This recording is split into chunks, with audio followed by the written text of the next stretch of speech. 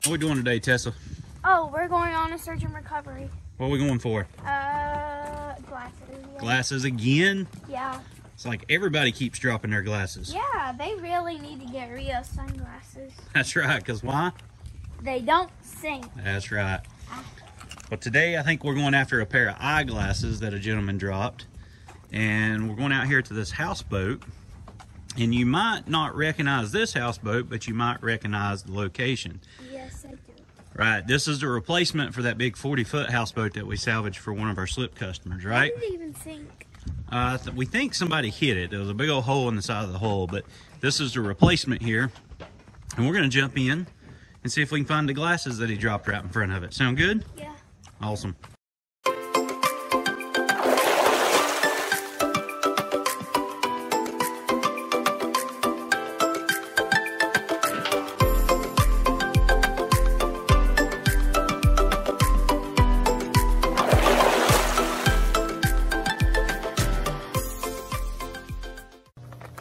What's up, guys? It's Brian again from LakeHickoryScuba and Marina. If you are new to our channel, do me a huge favor. Click this little subscribe button right here and ding that little bell as well. That way you guys will be notified every time we upload new content. And I got my daughter Tessa with me again today, and we're going out to do a search and recovery dive. We're going to be in an overhead environment, and it's going to be kind of dark, so we're going to need a good searchlight to do that. Well, lo and behold, I've got the OrcaTorch D530V. This is a video light that OrcaTorch sent us, and we're going to be using this light tonight or today to see how good it's going to work as a searchlight. Now, if you're not familiar, what's the difference between a standard light and a video light? Video lights tend to be more of a floodlight. That means they brighten up a real wide area versus a spotlight that just kind of punches through the muck. Being here in our lake, when we search, we kind of like video lights because it opens up the bottom to us versus just a spotlight that's going to reflect back. Now, this light's coming in around 1,200 looms, which is a little bit more than what I like for our turbid waters here. However, it's not going to be that much more because I prefer around the 1,000. Now, a couple other cool features about this: it does have a 140 beam angle here, or 140 degrees. It's got 1,200 looms, and it's about 4.5 hours of runtime. Now, that runtime is only going to be on the low setting, which is 290, which we can dial it back if we need to. On the high setting, we're only going to get about 1.5 hours. I really don't think this search and recovery is going to take that, so we're going to see how well this light works for search and recovery. So what do you think, Tessa? We ready to jump in? Yeah. Getting you geared together? Yeah, I'm having struggles, but I'm okay. Okay. Think we're gonna have a successful search? Yeah. Awesome. Guys, we're gonna get geared up. We're gonna jump in. I'm actually gonna let her review the light and see what she thinks about it and see if it's gonna be good for search and recovery, which is what we do a lot of here in our lake. But let's jump in and we'll see how successful we can be. All right, guys, before we jump in, we're going to take a quick look at the D530V here from OrcaTorch and just see what all comes in the box. This is going to allow us to really kind of go over everything and know a little bit more about this light before we get started. Looks like we got a little instruction manual there, got a lanyard here. Looks like we got a ton of accessories, a couple extra accents there if we want to change them out.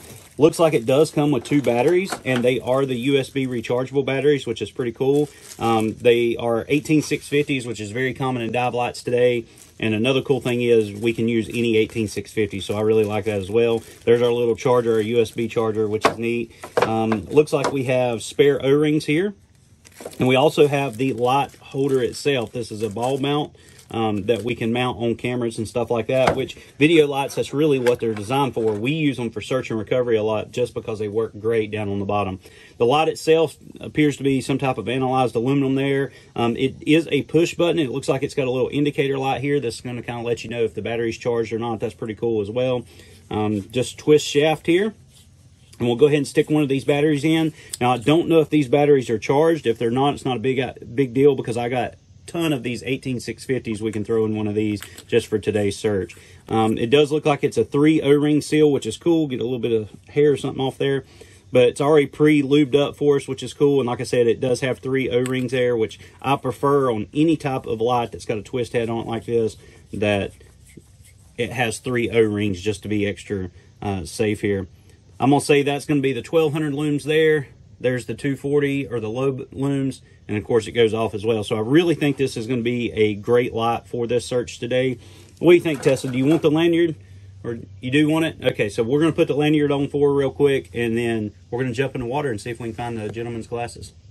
All right, Tessa, so I'm going to set you up a reference line to help you be successful on this search. The gentleman said as he was working here on his boat, he leaned over and his glasses came off his shirt and fell into the water. So we're going to set up a reference point so that once we get up underneath the dock, you'll know exactly where you're at, because as we descend, just like an object, it can move as well.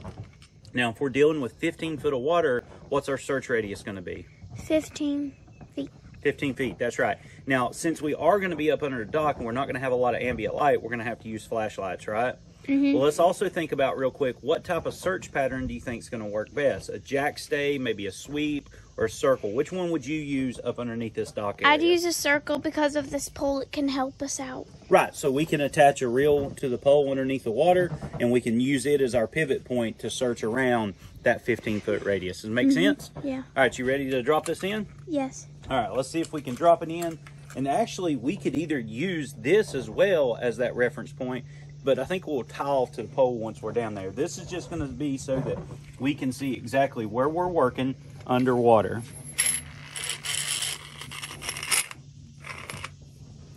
We can also use this to verify our depth. Okay. Does it stop? Yep, it stopped. And then, of course, if we needed to, we can measure, but we've dove here a bunch, so we know it's about 15 foot.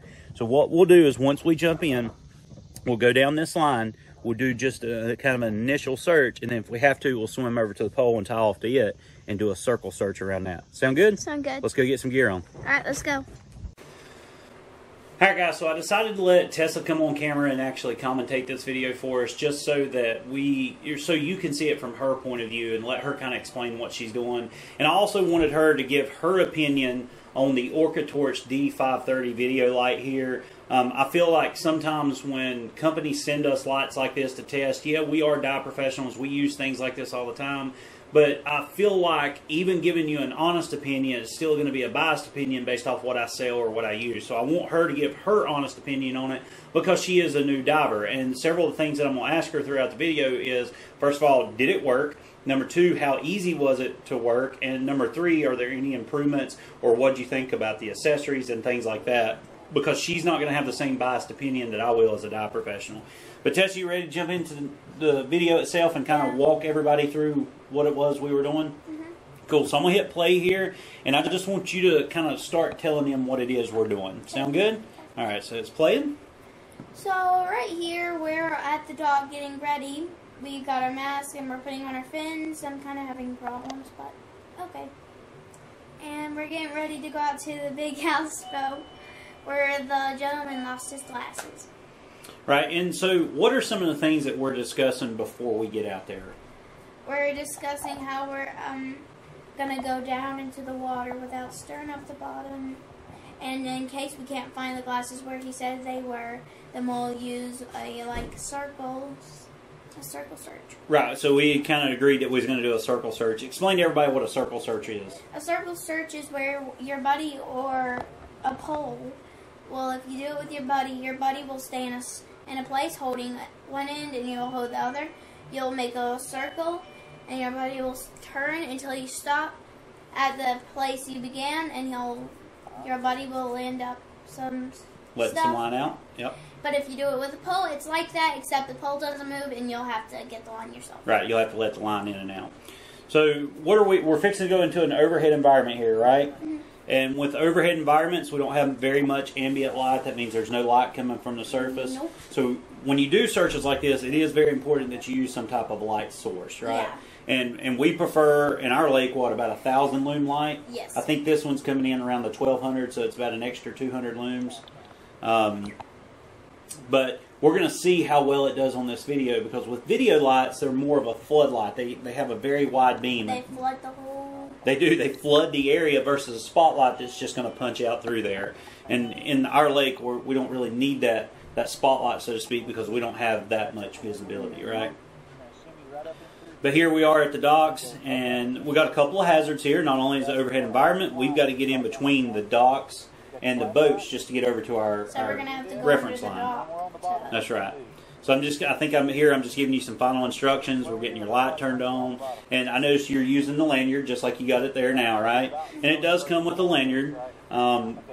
with it being a video light, and we showed you the attachment to where you can attach it to a camera earlier, I like the fact that they do send a lanyard with it, so if you want to use it as a searchlight, which is what we're doing, you can do that as well. Now, obviously, I'd probably just tie on a bolt snap to it, but that lanyard come in very handy for her as well. She could just lanyard it to her wrist, and that way she wouldn't lose it while we were doing right the search. Right now we're fixing to go under the dock to get to the place we need to be. Alright, and that was cool you did the reach method to get your rig there. Did you notice that?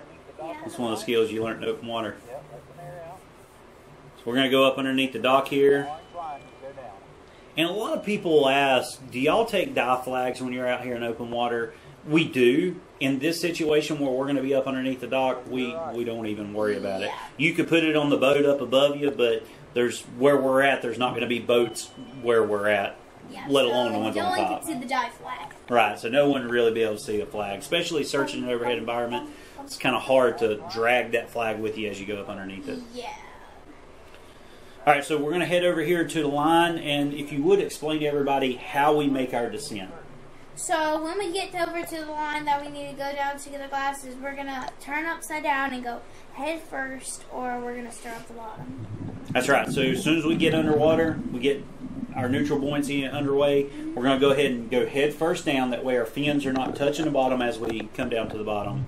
And we can kind of control the line. Let's talk a little bit about the line, what we don't want to do with it. Oh, we're getting to the line now. So what are we all looking for? The glasses? We're looking for the glasses. Well, let's talk about that line. What do we not want to do as we're making a descent with the line? Do not pull the line going up or down, or you're going to move. You're going to move the weight, right? And that weight's our reference point. Once we get down there, we know that's where we want to start our search pattern, whatever search pattern that we're doing. So it looks like we're getting to the bottom. Yep, there's the bottom. And I think you spotted the glasses before me, which was pretty funny. Yeah, I did. I actually got them on camera before she found them. But we're getting kind of set up how we want to do it. We're making sure that we're both neutrally buoyant. And you can see that's a very bright light. It's 1200 lumen light shining right on the camera, but it's a very wide beam. So when she shines it on the ground or the bottom there, it's going to be able to search a wide area versus just that spotlight area. So I'm kind of accidentally stirring up the bottom by accident because I don't know why I can't stay neutral buoyant. You got too much weight on. We need to ditch some weight.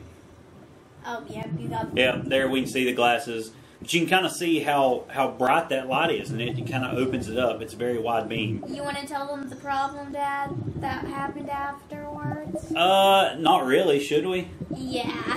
All right, so we actually found these glasses twice. Well, you found them the first time. I found them the second time. Yeah. So why don't we let you tell them what happened here? Okay. So, when we got back in the water, you see them in my hand right now, and when we got back in the water, I decided to piggyback my dad. Well, first of all, let's tell them why we went back down underwater. Why did we go back underwater? We needed to get some B-roll footage for the light, right? And so after all this was done, we decided we were going to go make about a 10-15 minute dive, and I could just get some footage of her using the light, and I wanted to get different angles. So as we're descending back down, she decides that she wanted to do what? Piggyback you. She was going to piggyback me. And if you don't know what piggybacking is, it's basically where a kid will ride on someone's back, like their mom or dad's back. So in back mount, all she'll do is just kind of ride on my tank, and she'll hold the tank valve, and I'll pull her around. It's what we actually did when you were 6 years old, when we first taught you how to dive. But in side mount, she'll just grab the hold of the bladder of my BC, and she can kind of lay flat on my back because my tanks are on my side. Yeah. Well, she decided that she was going to piggyback me. And as we're swimming along, I can feel her. I can feel the drag as I'm swimming. And I really needed to get some footage of this for the review.